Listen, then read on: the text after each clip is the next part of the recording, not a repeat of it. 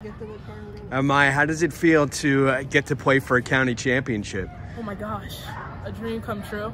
You know, last year it was just a bunch of just winning games, but we lost. And we were the underdogs and everybody underestimated us. But to push through now, it feels amazing.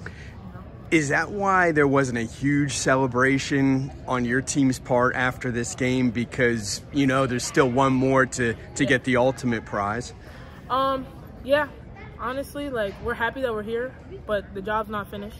We still have a lot of work to do and prepare for Friday, and we're unsatisfied, as you could say. We were happy, but there's still a lot more to go.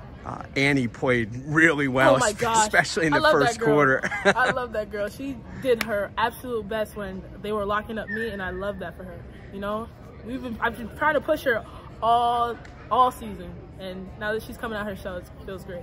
They made a run there in the fourth quarter, got within 2. What was going through your mind, and how are you guys able to hold on? What was going through my mind?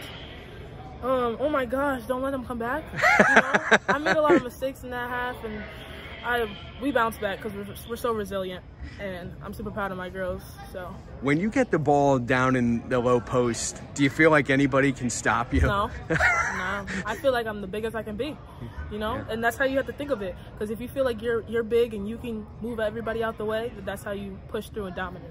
How much fun do you have playing on this big floor here in this arena? It feels so great.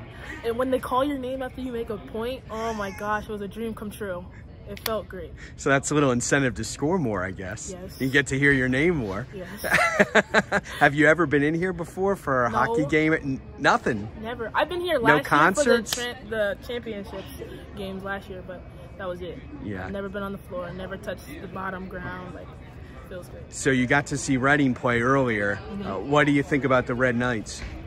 I love them to death because I played with every single one of them. But, you know, when it comes Friday, we're on your necks. No mercy. Yep. Well, thanks for your time, and we'll see you Friday. Thank you.